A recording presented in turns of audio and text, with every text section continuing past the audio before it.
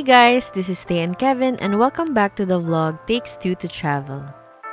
Today, pupunta kami sa San Felipe, Liwliwa, Zambales for a quick weekend getaway. We also chose Liwliwa because gusto rin namin itry mag-ATV by the beach.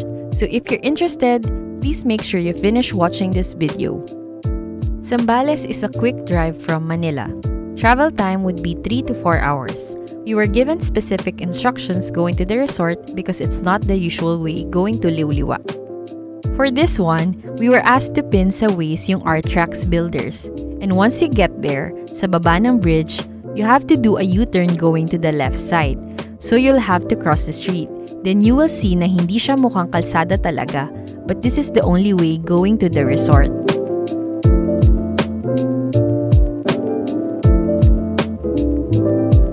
Here, we will show you the road condition going to the resort. The road is kinda bumpy and it will be a challenge for sedan cars. So be extra careful driving in this area as this is also a two-way street.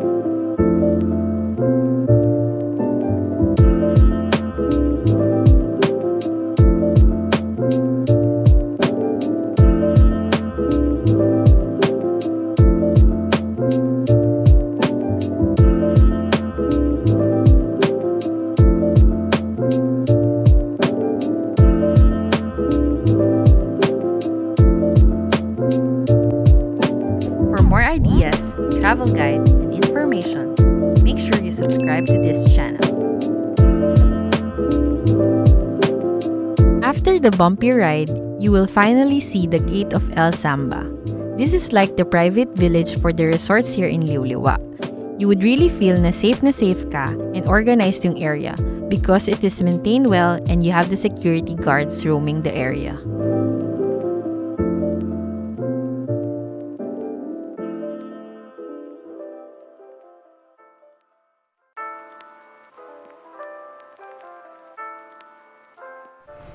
So ayun, nandito na tayo ngayon no, sa may San Felipe, Liwa.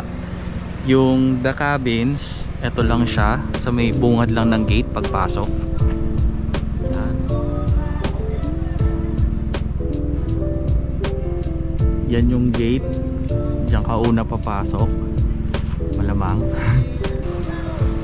So ngayon, itong parking namin dito lang sa may labas, sa may tapat mismo ng resort. Yan. Kung meron siyang environmental fee na 50 pesos per adult. Ito yun. So yun, kailangan mong bayaran upon entering. Yun lang. Pasok namin sa resort.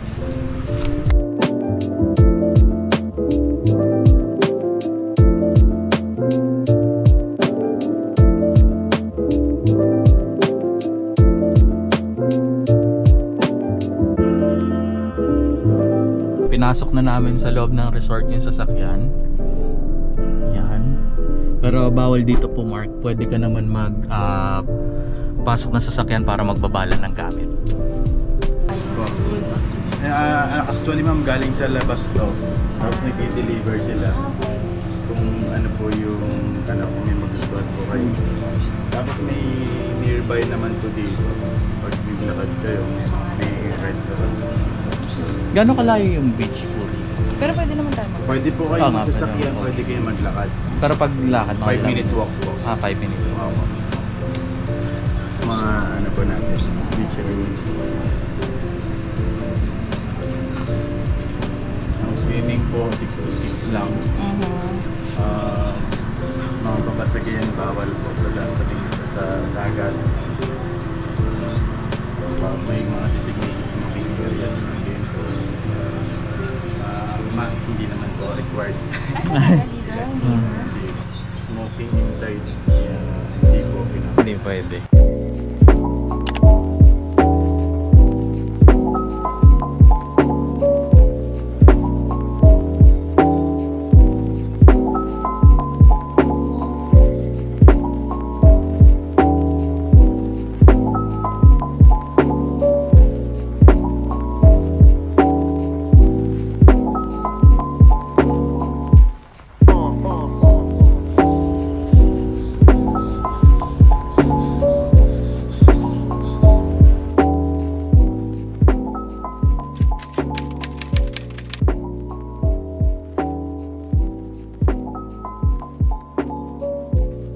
We booked the room through their Facebook page. The room costs 2,200 pesos per night and can accommodate up to 4 persons.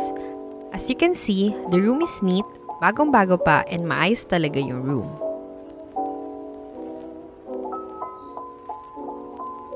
The bed is a bunk bed type, and they also provide extra mattress.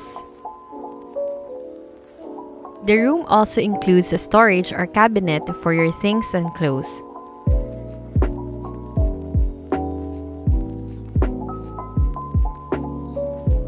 Each cabin has their own private comfort room, which is a plus for us. It is also very clean.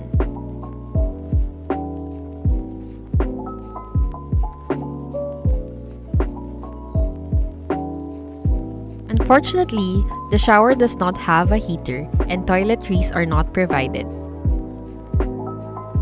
But overall, 5 stars pa rin sa room. Very worth the price.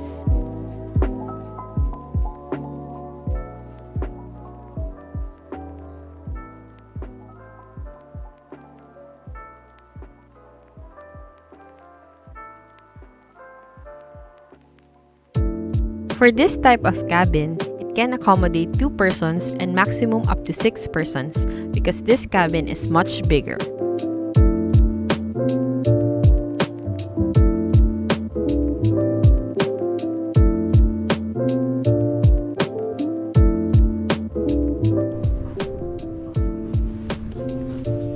Yun!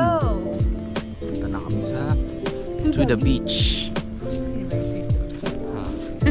Sabi dun sa 5-minute walk daw to. Pero parang hindi.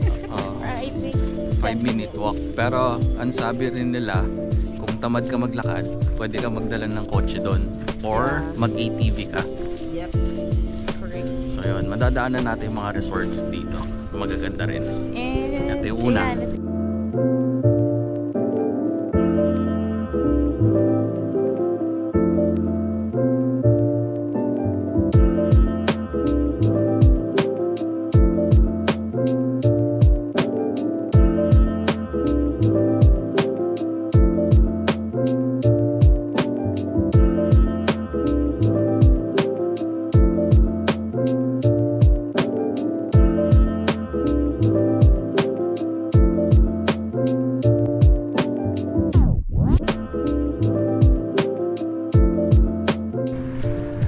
Dami magagandang beach resort pala. Dami magagandang resort dito. Yeah, very ibang vibes. Parang parang wala sa Pinas. Di parang Bali eh. Yeah, I guess. Medyo parang ma-differentiate mo siya sa sa La Union. Kasi mas nature vibes to. Yeah. One with the nature. Good.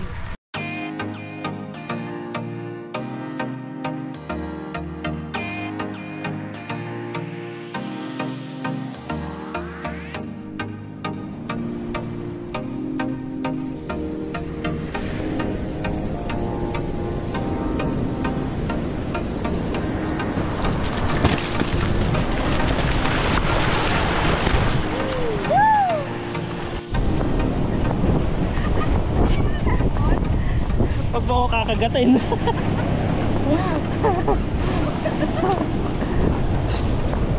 No, kumakagat na eh. Ayoko na. Tama na. Nag-ATV na kami. Yan, kami pala mag-ATV ngayon dito. Ang minimum is 30 minutes, which is 600. Then yung 1 hour is 1.2. So, try natin. Yan, picture siya. Walang tao. So, kami na mag-ATV. Okay. Malaglag.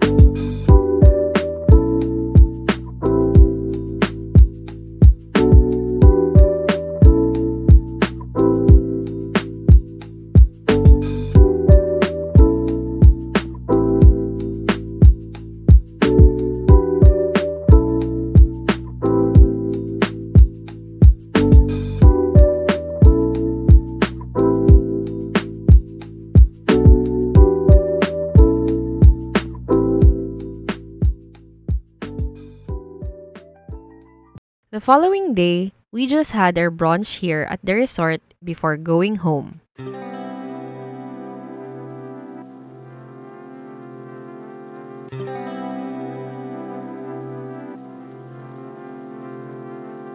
Thank you, Sir Bren and Miss Marie, for being kind and helpful to us during our stay. We highly recommend the resort and we can't wait to go back.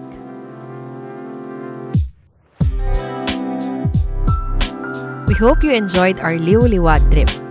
Where do you think we should go next? Let us know in the comments below. If you enjoyed watching our vlogs, please don't forget to like this video and subscribe for more travel updates.